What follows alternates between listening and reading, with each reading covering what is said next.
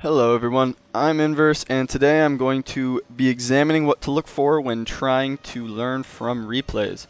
Replays are, of course, one of the best learning tools that Company of Heroes has to offer, but you can't really get the most out of them unless you know what to look for and when to look for it. Now, there are two types of replays you can be watching if you're trying to improve your play. There are, of course, replays, games of your losses, even your wins. You can pick up some tips, but your losses in particular, very helpful. I will not be focusing on your losses this game. That will be in a future video. This video, I am going to be focusing on the second type of replays, which are replays of top players. A lot of the time, newer players and even mid-level players are recommended to watch replay packs, watch replays of higher level players in order to pick up some different styles, pick up some improvements to their play. Most recently, watching broadcasts has been very helpful for that, even more so than replays, because you get to see what the player is doing on their screen at any given time and how they control their army and all that good stuff.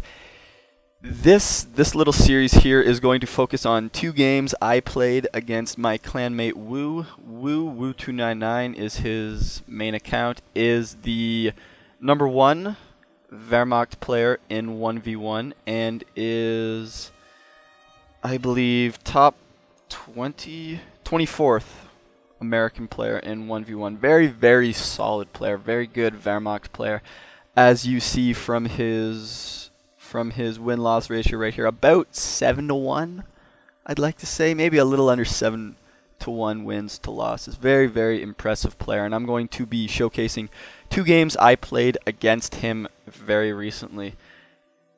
If we open up the first one right now, I'm just going to go over a little bit of what I am going to be focusing on in this game. I'm not going to be pointing out a lot of really small things. This is going to be more for mid-level players, players who know what your opening build is. You know, you kind of have a set style. You know how you like to play, and you're trying to look to a replay and say, what from this player's style, from this player's point of view and the way he plays, what can I gain from it?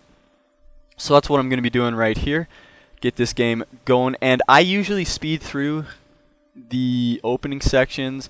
I mean, right now I'm just gonna pause it and note something I normally put as a Wehrmacht player. I normally put my Wehrmacht quarters right around here, the top left side. Wehr electing to put it on the right hand side. This is something I'm going to want to pay attention to just to see what it does. It might not necessarily be better, it might not be worse, but it's different, and that's something to keep in mind. You want to see what are the benefits of putting the Wehrmacht quarters here as opposed to, say, over here. What are the disadvantages? I know right off the bat putting the Wehrmacht quarters here is going to make any pushes to the right hand side of the map far more powerful, because he is going to have all his units that have been reinforcing right around here, instead of if I put my Wehrmacht quarters over here, all of my units are going to be right over here, which is going to make holding the left hand side fairly easy, but I mean, on longer, the right hand side is technically the better side, at least for a Wehrmacht player. It's a lot easier to hold. There are the two fuels, the one right here and the one right here, so that's just something to keep in mind going through this replay right now. We're going to ignore the chat and we're going to ignore my play, because in this case we are going to be focusing on what the Wehrmacht player does. We're going to pretend this is a game that doesn't involve me, and we're just going to see what we can learn from his style of play. Actually, with that in mind, I am going to go to his point of view just to make things a little bit easier. Getting a Volk squad out first. And now this is something interesting as well. We are going to see two pioneers going over to the right-hand side to cap, not the left-hand side. I personally send one pioneer to cap over here and another pioneer to cap over here. So this is going to be something I am going to want to pay attention to and just think and observe what benefits it provides over my left-hand, right-hand split. First Volks on the field, going to see what he does with that first Volks. Also noticing this Pioneer capping this squad right now, and the Volk squad coming up to support. And right now, This is an extremely crucial moment. You do see he catches my rifle squad out of cover. He is heading toward green cover, so he is already in an extremely dominant position. I have my pioneer, or he has his pioneers capping this +10, meaning these pioneers are going to be safe because he is building another Volk squad, which means the second Volk squad is going to hit around here about the same time the second rifle hits. It'll be a bit later just because of the travel distance and the fact that this rifle, if I was on the ball in this case, if the American player was on the ball, would come out a tiny bit earlier. However, keeping in mind this Pioneer squad down here also going to be completely uncontested. There's no way this rifle squad is going to be able to come down, harass this Pioneer. If this Engineer tries to harass the Pioneer, this Volk squad is going to be able to go over and get it. This Pioneer going to be able to cap probably here, even might be able to harass and even cap this +10 munitions point right there. So this is what you want to pay attention to when you're thinking what benefits, what trade-offs is Wu going for with this build. In this case, he is getting a far stronger field presence on the on the right-hand side of the map far earlier, at the expense of the left-hand side of the map. And then you want to think of, as a Wehrmacht player, is that a good thing or is it a bad thing? Personally, I would say it's a pretty good thing. Holding the left-hand side from the bottom of Langer is extremely difficult. There's a lot of hedges around here, making flanks extremely easy. This building is fairly weak if you put an MG in it, just because rifles can come from any way. They can come from right here, and your MG won't be able to fire on them until they're right beside the building, and that is never a good thing. Whereas on the right-hand side, you have the two fuels, as I mentioned before. You have the two fairly instrumental munitions points that can be contested, but if you put up a fairly strong defense, will not be contested.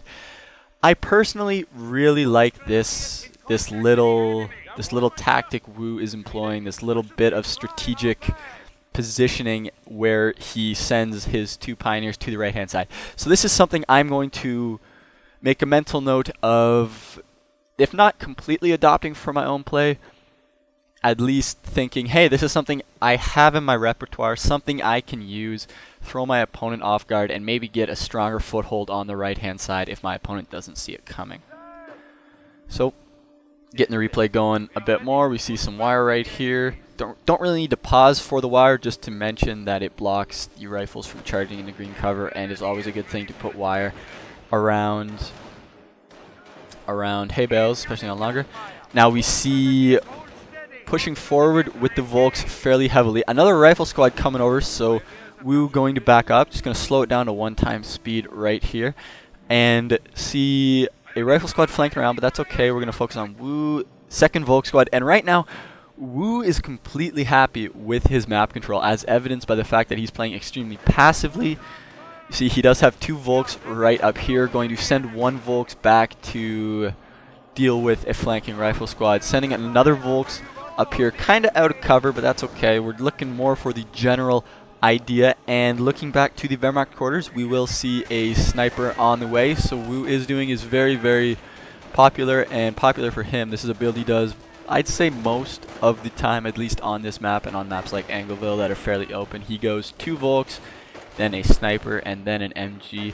This is particularly interesting to me because that is a build that I find preferable, and right now, just going to pause it right now, we see a vulnerability in his build. As you can see right here, the American player has 3 rifles on the field in fairly advantageous positions. You see focus firing this low health Volk squad, and the sniper has not popped yet. This is a very fragile time in this build, and it's something you need to keep in mind if you're using it, that right before your sniper is going to hit the field, your opponent is going to outnumber you and can push you off or do severe damage to your manpower if you do not play smartly.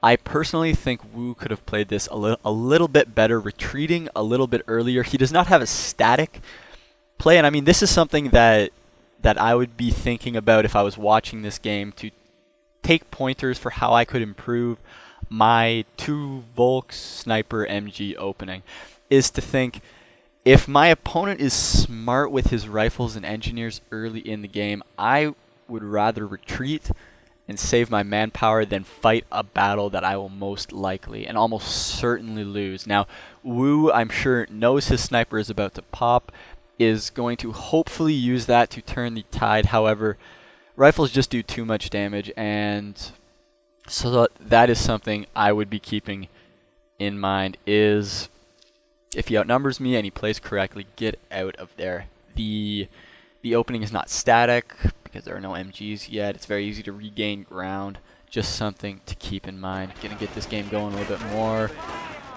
Gonna see this Volk squad being focused down. Gonna retreat low health.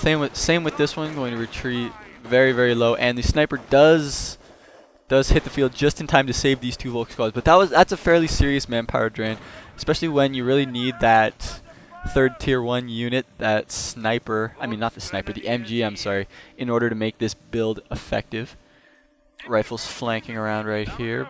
Mine going down, interesting mine positioning, something to keep in mind. Another thing when you're watching replays, not only looking at builds, but looking at the small parts. This wire, for instance, this mine positioning. Mine positioning, very, very key early game for Wehrmacht, especially with this build, just because you're fairly underpowered in terms of your tier 1 strength, and you really need to make the sniper worth as much as possible. So, going to keep the game going right now. See Wu using his sniper around the mine. Very smart move by him.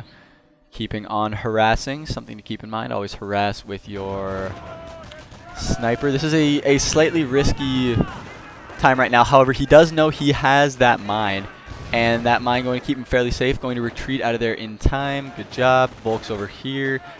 And right around here we see another vulnerability. 4th rifle squad on the field. The Volks reinforcing back here means the MG was delayed.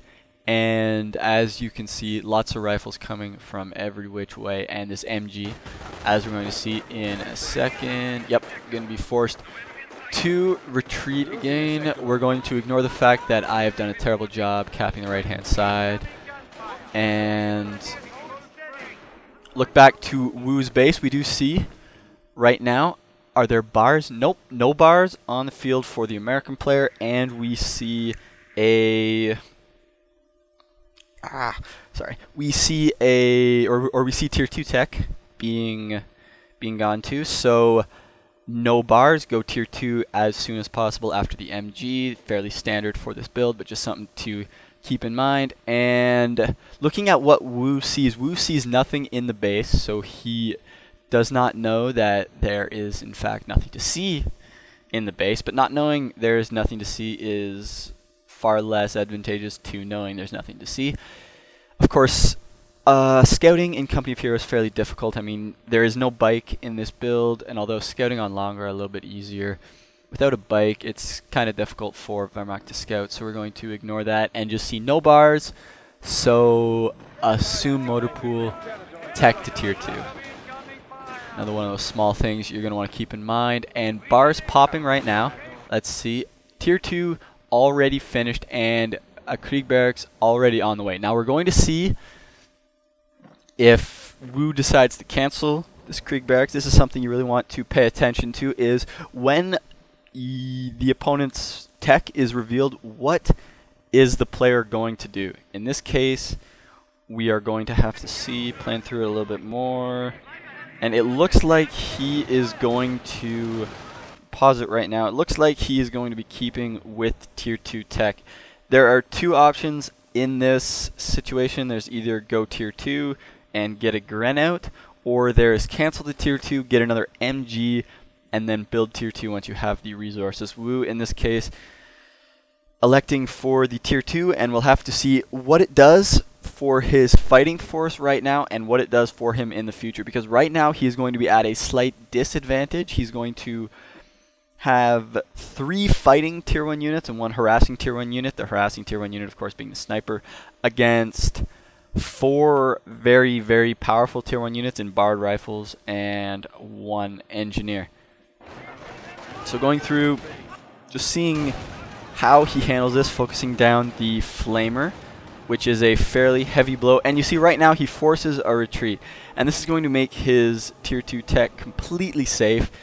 So right there, something you could take from that is if I'm confident I'm going to be able to force his first bar assault off, I am going to keep my Tier 2 up and get a medic bunker. You see, he put that medic bunker down.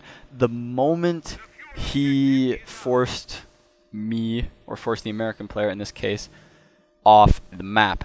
And so yeah, that is Wu's decision to counter the bars before the Tier 2.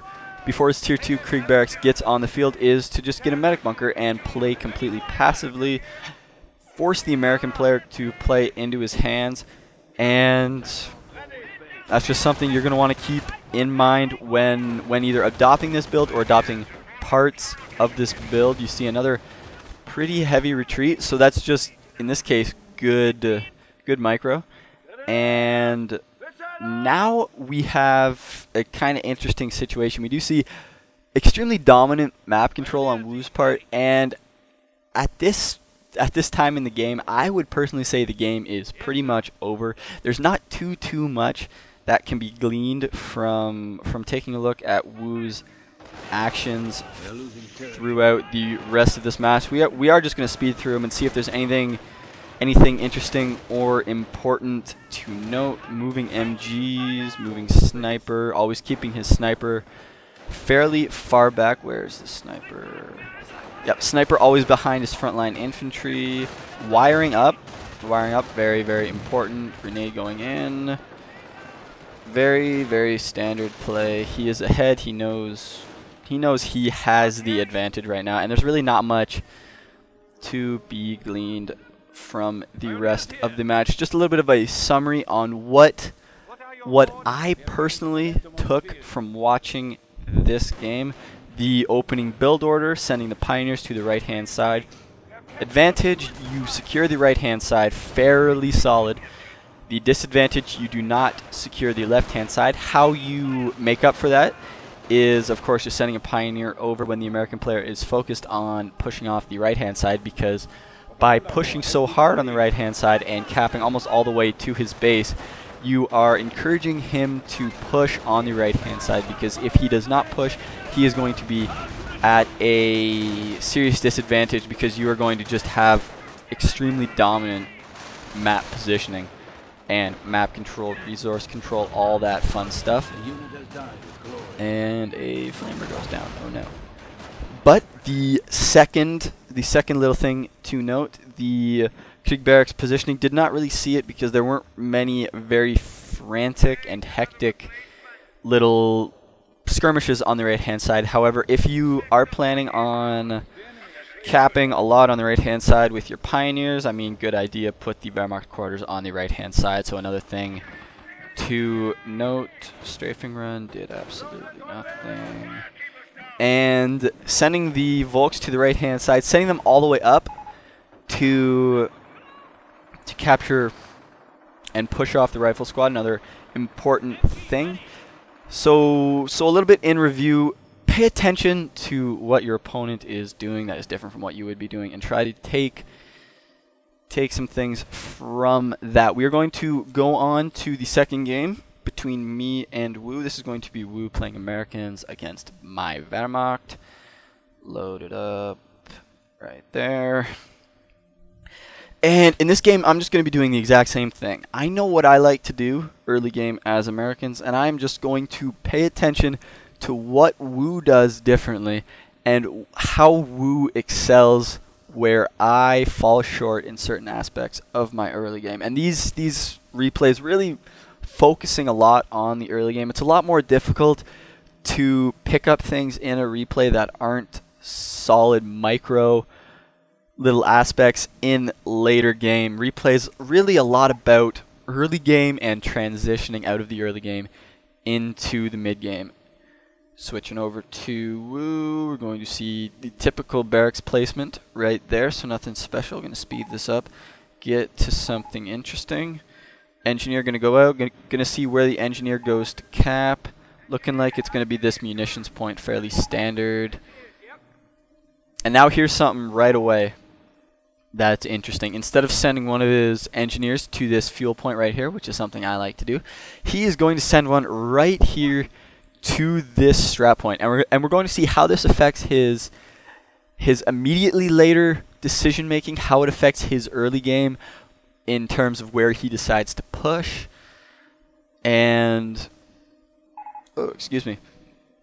And just how he decides to approach the game after this. As you see, not electing to push up to this munitions point, instead going to the far safer munitions point on the left-hand side. This could, of course, just be a map-specific thing, but now we do see the first rifle squad on the field, and in the way I find it most comfortable to play Americans is cap this strap point with my rifles, and then move up here and cap this VP with my rifles as well. Now we're going to see a completely different style of play from Wehr, and it's just something that I'm going to keep in mind, something that I'm going to tell myself, hey, I'm going to want to try this because what he gets out of it seems a lot more than what I get out of my little cap. Now notice Wehr pushing up, pushes off this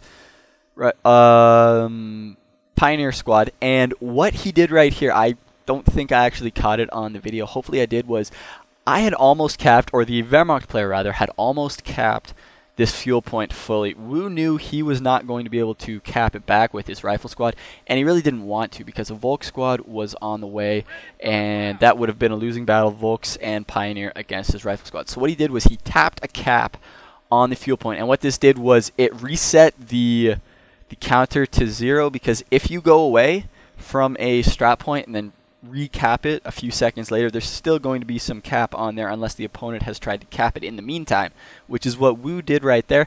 And what it does is really delays the Wehrmacht player's cap on that if he does manage to push off this rifle squad.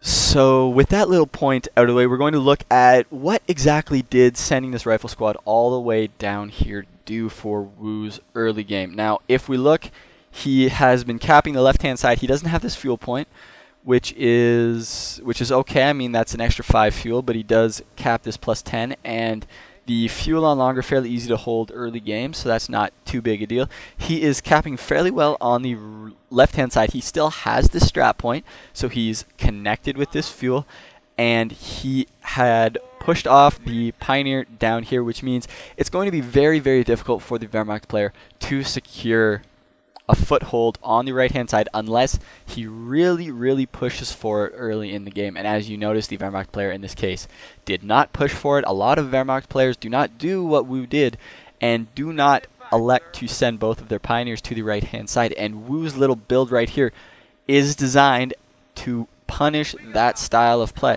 And we're going to see how he follows it up. You see he's still capping the right hand side with his engineers, going to throw, almost heads towards the building, knows the building is a little bit of a safe haven if the Wehrmacht player decides to be aggressive and push up. Now we're going to cap this munitions point, sending his second rifle right now, going to pause, sending the second rifle to the left hand side, going to push off this Pioneer. And what Wu's doing, and what you as the replay viewer in this case want to be paying attention to is the benefits, is the pros and cons of what Wehr does relative to what you do. So in my case, I like to send that first engineer a bit quicker onto the left-hand side and neglect to cap this point and just kind of cap this with the rifle squad and then push up gradually. What that does is if my opponent is a little bit late, or if my opponent decides to push for the right-hand side, I am able to cap this and then either move over here or move over here depending on what my opponent has decided to do. In Wu's case, he says, hey, I'm going to take the offensive right off the bat. I'm going to push off this Pioneer squad. I'm going to completely force my opponent to adapt to my play instead of adapting to my opponent's play, which is what my previous notion of how I like to play this map is. And as you can see from the left-hand side, he loses almost nothing from sending that engineer to cap this point and then cap this point instead of capping this fuel point. He loses the +5 fuel per minute, which in the early game is fairly it's not that big a deal is what I'm trying to say, especially because by pushing so hard on the right hand side, you force your Wehrmacht opponent to react in kind and push very, very hard on the right hand side. Of course, without the map control and the resource control, as you can see, the complete difference from the previous game to this one, we are both doing fairly similar build orders. As you can see, the Wehrmacht player is going to be going to Volk Sniper MG, just like we did in the previous game. However, he did not elect to push extremely hard on the right-hand side. And as you can see from that, the Wehrmacht player does not have a lot on the right-hand side, and the American player, with his early aggression, with that early rifle squad, really able to push up the right-hand side. Going to keep this game going, and this rifle squad going to intercept this Pioneer, and actually going to kill it because I'm bad. And just kind of backing off, Enemy unit. and let's see, once the third rifle hits, gonna turn the fog of war off, and we're going to see this is about the same situation we had in the previous game. The sniper actually a little bit less complete, a little bit of a, I don't know, misstep on my part, but sniper about halfway complete, and Wu is 3 rifles against 2 Volks and a couple of Pioneers, and we're going to see what does he do in this situation. As you saw in the previous game, the American player did push up a little bit, but did not cap, and not capping is really what hurt him, because the mobility of the Wehrmacht player's opening allowed him to reapply his aggression very, very quickly. So we're going to see how Wu reacts to this. This is something that I personally, watching this replay, am very, very interested in. What is Wu going to do to press this one tier 1 unit advantage that he has so early? You see the Wehrmacht player focusing on the right hand side, and Wu at this point really electing not to push too far. Sniper on the field right now, so Wu does know what is going on. Instead, sending a rifle squad into the back and sending an engineer around as well. Going to pause right now and see, he did lose his fuel. He does have this fuel as well, so it's not too big of a deal. He's going to probably be able to recap this fuel fairly quickly just because it is so close to his base. 4th rifle squad on the field and the MG on the way. So once again, a 4 rifle squad against 2 Volks and a sniper scenario. Going to see how Wu kind of reacts to this, how he decides to either press his advantage or play passively. That is something we want to pay attention to. Small things, very, very important in the early game when watching a replay. And sniper revealing itself, going to try to run after it, just keeping the sniper right now away from the front lines. And this is very, very, very, very important. Wu knows if he lets the sniper do a lot of damage, the sniper is going to pay for itself very quickly and is going to be very annoying. So what he tried to do there, and what he for the most part succeeded in, was pushing the sniper back. Something to keep in mind as the American player watching this replay, looking for tips, fighting against, say, the 2 Volks, 1 sniper, 1 MG opening, or even just fighting against early snipers in general. Delaying, and that is something Wu is doing extremely well at this point in the game. Going to keep the replay going right now. Retreating, probably going to cancel that mine unless he plans on building it later. And just little micro things. See the nice flank with the 2 riflemen. Going to send this one back right now. He will win in a long-range engagement against this squad. So very, very smart play. Once again, backing up when the sniper shoots. Delay. And he is getting a supply yard. Now, against this opening, there are really, and against any Wehrmacht opening, there are 3 things an American player can do. They can either go fast bars, which is very popular this patch. They can go fast weapon support center, which is usually after 3 rifles instead of 4, or they can go fast motor pool. Wu, in this case, electing to go for the fast motor pool. Now, keeping in mind what Wu knows, if we're going to put the Fog of War on right now, Wu sees Tier 2. Wu did see that Tier 2 from a flanking rifle squad, or probably from this rifle squad. So Wu knows Tier 2 is on the way and is still getting the supply yard. Now it's going to be interesting to see, is he going to go for a motor pool right away, or is he just going to get the supply yard up? As you see from his resources, he's fairly close to bars. He could get the supply yard up right now and still pop bars within the next minute and a half. He does know Tier 2 is up, so he knows Tier 3 is far less of a risk, but he already had this supply yard almost fully completed when he saw this Tier 2. So something to keep in mind is when players cancel tech, when players decide to complete tech, and when players adapt and don't adapt to their opponent's play. You do see a motor pool is in fact being built. So Wu, interestingly enough, fairly confident in his ability to out-micro a pack and out-micro what the Wehrmacht player has on the field right now. Now, it is important to note that any early sniper opening from Wehrmacht does run the risk of losing to very, very fast M8 play. The reason for this being snipers do absolutely nothing against, of course, the fast M8. You need that MG as well, which means you only have 2 Volks on the field, and your Tier 2 is most likely delayed because you elected to go for that super, super fast sniper, which is a very, very heavy manpower investment. So fast M8 can be fairly vulnerable to that. However, another thing to keep in mind is the pack, which is going to be coming onto the field very, very soon. And what you are going to want to pay attention to right now, we'll get back to the pack situation in a second.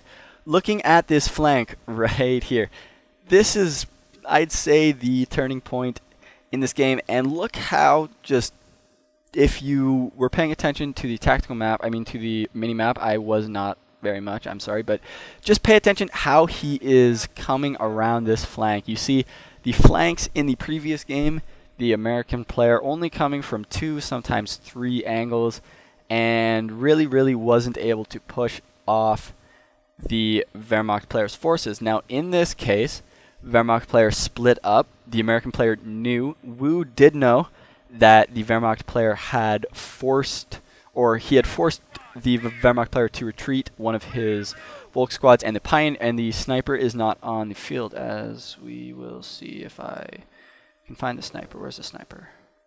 Sniper.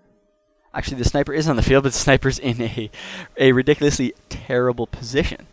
So there we go. 2 Tier 1 units and a sniper against 4 rifles, all coming at pretty much the same time. And look at this, all coming from different angles. There is literally 0 possibility of a single MG burst, a single MG positioning, catching more than one of these rifle squads. And as a result, we can see right here, forced retreat, and going to be completely able to cap the entirety of the map, killing the sniper. And at this point, kind of like at the point in the previous game, this game is I'd say pretty much over. Now I am going to keep it running because I want to show you a little interesting thing that Wu does to counter this pack, and is another something, because I know personally I find myself getting into the trap of getting infantry company when I play Americans pretty much right when I get my first CP and spamming mines. Now that is excellent against certain styles of play. That's excellent against very aggressive Wehrmacht play, excellent against Tier 3, and excellent against anyone who doesn't go for... I mean, excellent if me as the American player am not deciding to go for vehicles and am instead focusing heavily on infantry in the early game. However, we do see right now Wu going for the M8. He knows Tier 2 is up, so he knows there's most likely going to be a pack on the field. And given his map control, he knows generally where it is going to be, which is in this area right around here. Now, you do see airborne on the field, and recon run is up, and we're going to see in a very, very short time right now. Bam. Recon run right on the pack, right on. You see he sent it right down this line right here. This is exactly where the Wehrmacht player is going to have his pack, somewhere in this area. So that's something to keep in mind as an American player watching this replay. How is he positioning his doctrinal abilities? What doctrine did he go, and why did he go it? In this case, he has the overwhelming advantage. He knows at most I will have one pack, maybe a pack, and a Shrek Grand on the field. He now knows exactly what the American player does have on the field. He knows where the pack is, and he will not run into it. And from there, not really much else to say on that. I mean, very, very smart play, something you can always incorporate into your own play, knowing if you have the supreme advantage, going fast M8 and then recon running can be extremely, extremely powerful. Of course, that is really, really all I got for these two replays. Just to summarize, what I hope you guys really get out of this video is just the importance of knowing, going into watching a replay, what your preferences are, what your style is, what you think you would do in certain situations, and comparing that against what the very, very good player, what the expert player in the replay you're watching decides to do, and decides to do differently or similarly in similar situations. You do see right there two situations where the player I'm watching, his opponent is doing openings very similar to what I like to do, and how he is adapting and changing his playstyle, changing his builds, changing his early game aggression, early game tactics, and early game capping order differently, and just taking certain aspects of that and trying to incorporate it into your own play. Hopefully this'll help you guys out watching your own replays, watching other players' replays. Of course, watching your own replays, I will be posting up a video about critiquing your own play style and what to look for and what to kind of ignore in a couple of days. Tomorrow I will be throwing up another cast, and that's all I got for today. Hope that helped. Thank you for watching.